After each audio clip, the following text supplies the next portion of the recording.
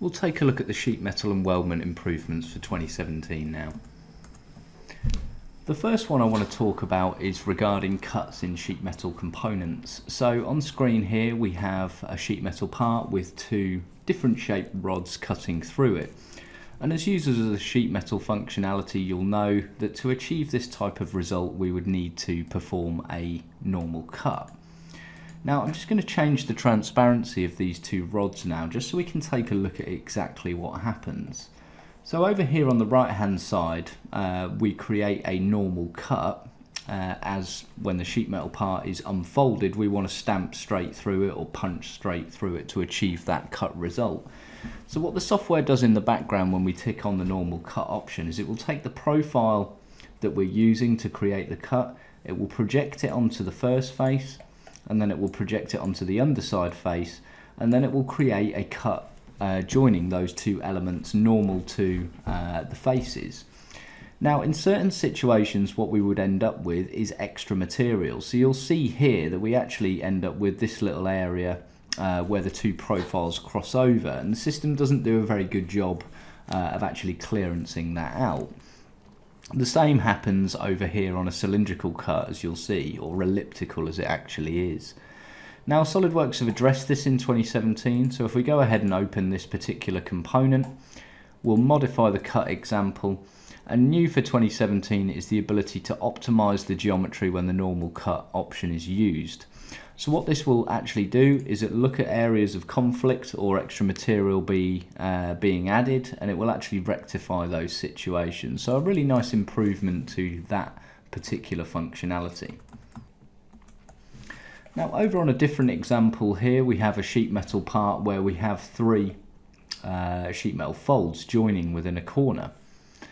Now in previous releases we could apply corner relief to those corners, but only for 2 bend corners. We see now in 2017 the support has been expanded for 3 bend corner reliefs.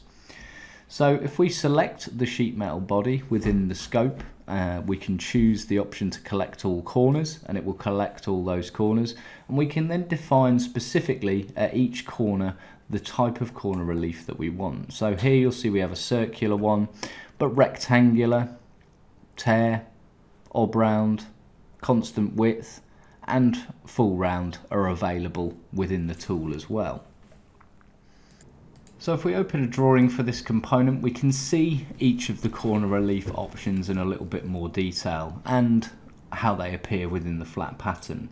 So you'll see circular, rectangular with filleted corners, the tear option, the full round and the rectangular option available to us there. Now the final update that I want to focus on is on welded frameworks. So those of you who use the weldment functionality in SOLIDWORKS will be fully aware of the cut list here. So the cut list actually organises any elements created with the structural member tool and of the same physical length into a specific cut list folder. So you'll see here that I have 3 elements created with structural member tools using a similar profile of 40 by 40 by 4, but there are 3 different lengths in this design, so hence we have 3 different folders within the cut list.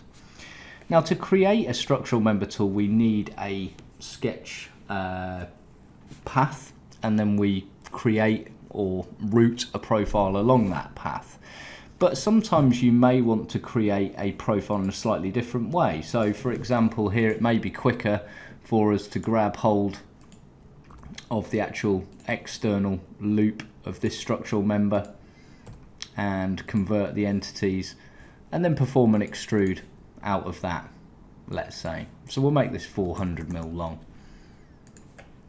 So when we do something like that, the cut list doesn't recognise that as a profile that has been created with a structural member tool. So it actually lists it in a separate folder here that doesn't contain the descriptive information that we might need. Now if I take a look at this edge here, you'll see that's 400mm long and this one's 400mm long. So the ideal scenario for us is that this structural member is included within this folder. In previous releases of SOLIDWORKS this was impossible. But now, within 2017, we have a new option for cut list sorting. So if we toggle on the option to collect identical bodies, the system actually looks geometrically at the objects rather than how they're created and can categorize those correctly. Now this functionality goes a little bit further as well. Let's say, for argument's sake, I decide to cut a hole in this all the way through, like so. Because of the cut list sorting options, the system breaks this out and sees it as being geometrically different to the entities contained within this folder here. But from a manufacturing perspective, we'd want to cut all these elements and this one at the same length and then apply the cut operation after they'd been cut to size. So realistically, we might want to include that in this folder here. Again, in previous releases we couldn't do that, but now with the cut list sorting options, we can specify some faces to exclude, i.e. these holes. And if we do that, the system completely ignores those and still categorizes that structural member into the correct folder. So much more flexibility in terms of how we control the cut list sorting.